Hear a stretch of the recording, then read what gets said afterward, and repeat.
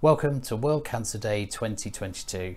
My name is Dr. Matthew Laws. I'm a consultant haematologist and I'm the Trust Cancer Clinical Lead. Today marks the start of a 3-year project entitled Close the Care Gap. This is an international, national and local initiative aimed at reducing health inequality. So what is health inequality? Well, health inequality is difficulty accessing healthcare for a variety of reasons, some of which include gender, race, sexuality and some socio-economic factors.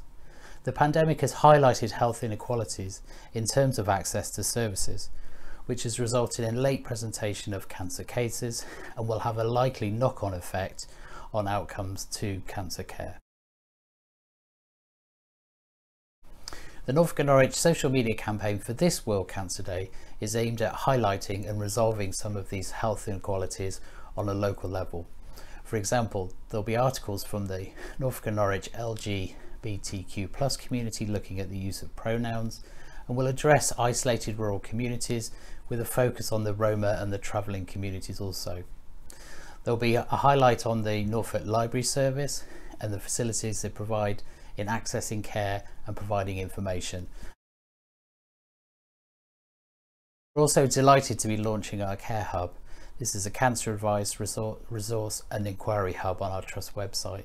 It's a place to go for information and support on many cancer related topics, ranging from advice about signs and symptoms of possible cancer and visiting your GP to information about treatments, services and videos from our specialist teams in this hospital. I'd also like to take this opportunity to say thank you to our clinical teams, our support staff and administrative staff in being able to provide really a first-class service despite the difficulties encountered during the pandemic. And to that end, I'd also like to say thank you to our patients, their families and carers really for bearing with us through what must be a difficult time made so much more difficult during the pandemic.